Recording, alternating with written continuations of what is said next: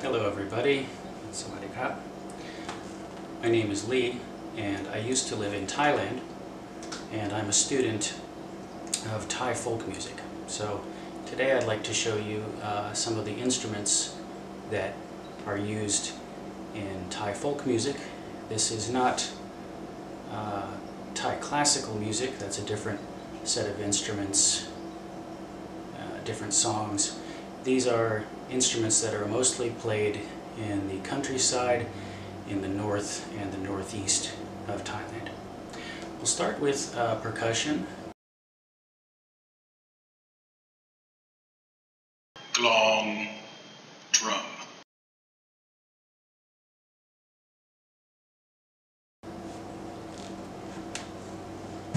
This is a small version of a drum that's used a lot in northern Thai music.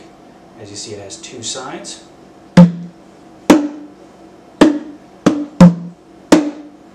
And it sounds best if you keep one hand on the drum, otherwise they both kind of ring at the same time.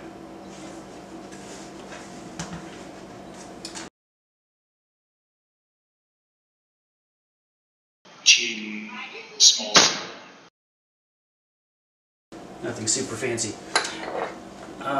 These are called the ching, and they're named for the sound that they make. Kind of like bees buzz, right? Onomatopoeia. Here we go.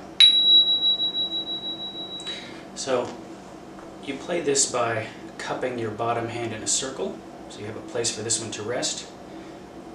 Pinch the string here and right next to the cymbal, and there are two sounds you're going to want. One is muting the instrument by touching it, coming right down on top, and then the second one, open the fingers and strike one edge to the other. Nice long ring. Now it seems like a very simple instrument to play, but some of the songs you're going to play could be 5 minutes, 7 minutes long. I can tell you it gets very tiring, and especially if you have a song that's going at a pretty fast clip, so you may have a stretch of.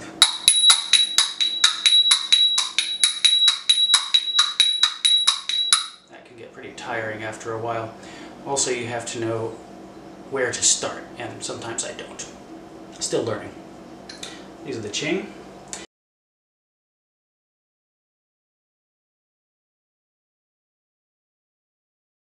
Cha, mediums. Similarly, there are different sizes of these kind of cymbals. It's hard to say who invents what first, but when I look at these, I think they may have come down from China. They have a lot of these kind of cymbals in Chinese music, and they have a cup in the middle, which gives you some really nice. If you drag them across one another, you hear kind of a wah kind of sound. These are used a lot. These are used a lot in northern Thai music, northeastern Thai music, and you'll also see them a lot in parades, processions that are done for weddings, for religious ceremonies at a Buddhist temple. Very loud and not a shy instrument. So it's important to know when to hit them. In a parade you can be kind of loose, but in some of the other music there are specific patterns that you're going to want to learn. Mom, this instrument, like the ching, is named for the sound that it makes.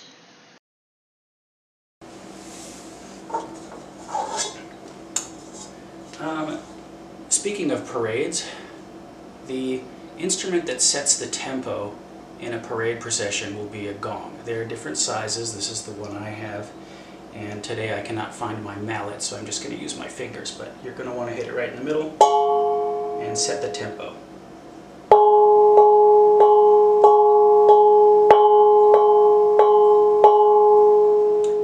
The drummers and everyone else are going to follow this, and it's going to be towards the head of the parade procession. But it's not used a lot in the ensembles.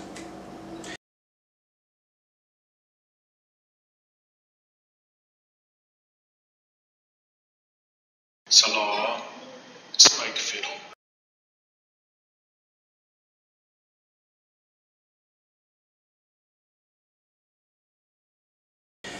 Let's move on to some of the folk instruments which are not percussion. Let's move on to some strings.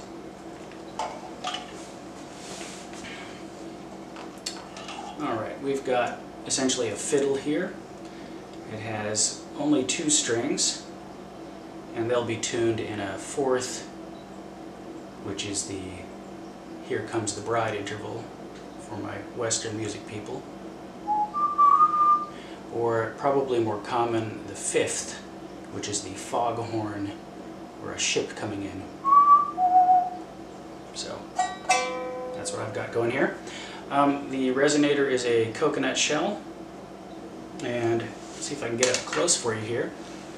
The bridge in this case, for people of my generation, is one of the old soda can pop tabs. It's a very good instrument. It was made by a craftsman, but the folk musicians make their own instruments, they maintain them, and they use whatever's available. This has guitar strings on it now, but in the countryside you may see them with wiggly strings, which are motorcycle brake cables. That's because they're available and they're affordable. Let's see what we can do on here.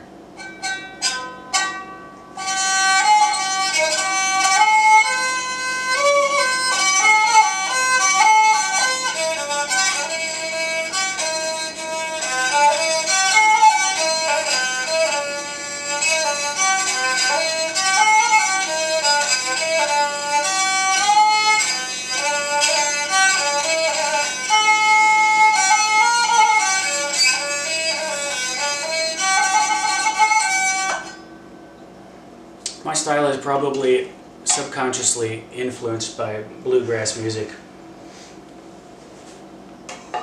because that's my own country heritage, so I'm a bit polluted. So, lute. Now, moving on.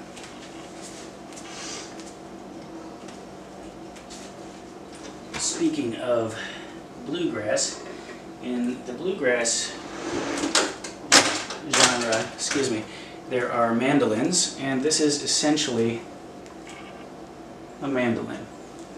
It has 2 courses of strings, and like a mandolin or steel guitar, they are tuned to the same pitch. And these are in different sizes. This is a rather large one.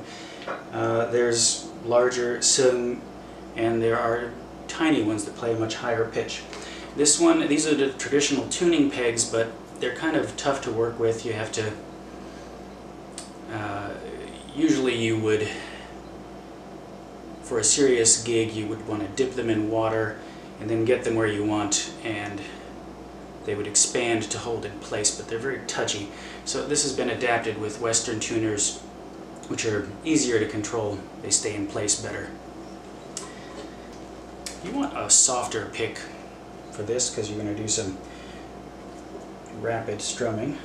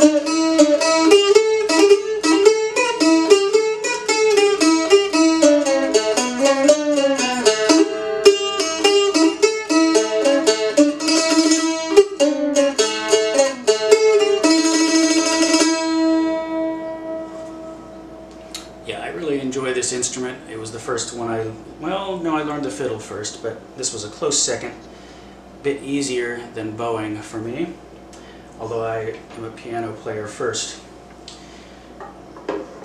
And last, we're going to move on to woodwinds and reeds.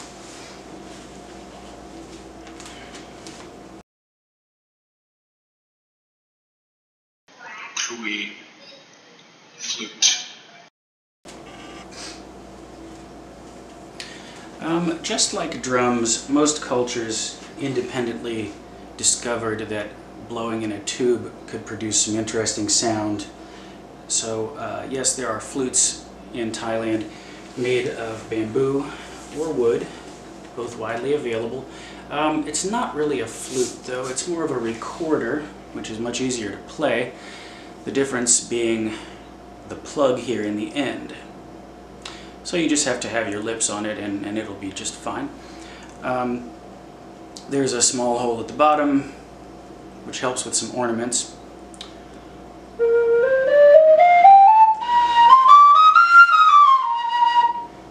And the air pressure is what brings you up to the higher octave. Let's see, what's a good one on this?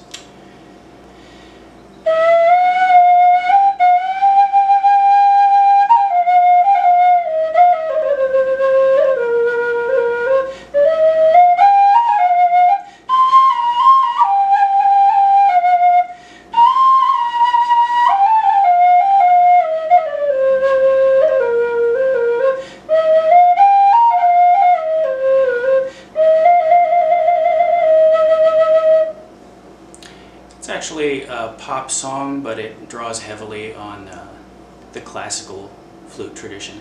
There are skinnier flutes which have a much higher pitch, again more similar to something you'd hear in Chinese music, a very piercing sound. Can't find mine today, but those are used in the northern tradition. This size is more common in classical, but you'll see them in folk music as well.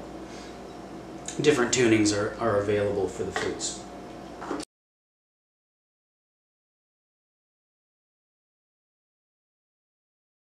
Can, mouth organ. The last instrument I'm going to show you is very unique to Southeast Asia. You'll find varieties in Laos and in the mountains of Laos and Vietnam, southern China. There are a lot of tribal peoples that have varieties of this. And it's a bit like a harmonica because it's a single reed instrument.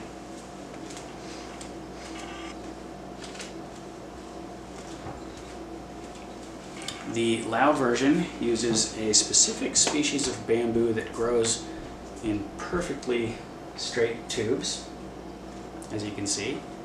There are different sizes available. There's one smaller than this, there's one larger than this, and I'm going to demonstrate a little bit of this. This is a new instrument for me, so just learning.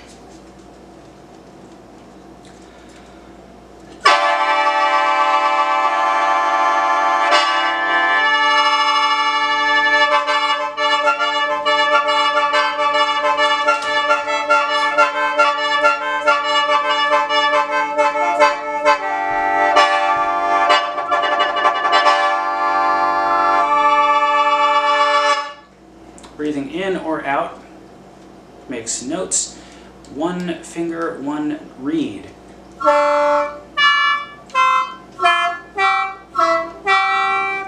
And the notes are not in a sequential order. They're actually designed so you can do octaves without dropping the instrument. And I have a lot to learn. I'm going to try a melody on the larger one here.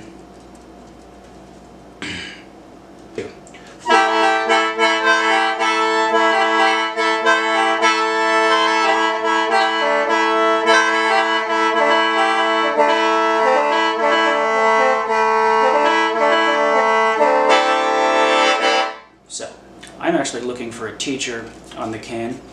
If you know anybody, contact me. I'm eager to learn. That's a little tour of some of the instruments that I have on hand, and hope you've enjoyed it. I hope you get the chance to visit Thailand and see the expert musicians play these things live. This tradition is very strong, ongoing, thankfully. Back in the 90s there was some fear that some of these things were going to go extinct, but even some of the more challenging and rare instruments that I don't have with me today, there has been support for them and a revival and some renewed interest in the younger generation. So I'm happy to say that Thai folk music is alive and well. Pop music is naturally, how can I say, more popular and stronger, but there are also genres of Thai popular music, we could call it Thai country music in the Northeast, that are blending the two, the traditional instruments and the modern instruments, the traditional singing style and full-on rock bands. So it's always fascinating to see what happens in the world of music. Hope you've enjoyed it, and there's plenty on the internet, as you know, if you'd like to learn more.